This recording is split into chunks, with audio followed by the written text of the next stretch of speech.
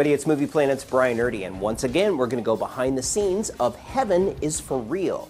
Now this is based on a true story, and I had the opportunity to sit down with the family. You guys must be living such an adventure right now.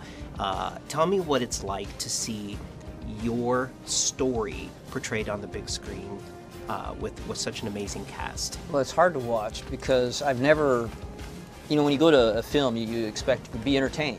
Yeah.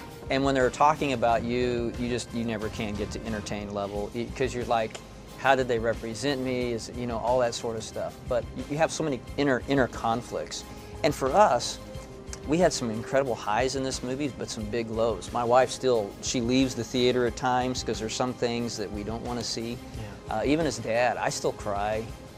There's some things I can't forget, but it's really fun to watch other people watch this movie. They cry, they cheer, they laugh. I mean, everyone connect. This movie's well done and it's honest, but they connect with the movie, and to see other people enjoy it, that's been good for me. I think watching the film the first time is challenging and difficult, and you're trying to watch it and enjoy it, but you're being, okay, I saw this in the screenplay, here's how our life was, here's how our book was, how did they piece it all together? And so the first time was rough. We've been able to watch it again, so then we can appreciate it more and not, like, I know when to leave when the parts are too emotionally charged for me. But I think it displayed small town life. Our family, as not just a family, but a pastor's family, we have real struggles, we're real people, we have hurts.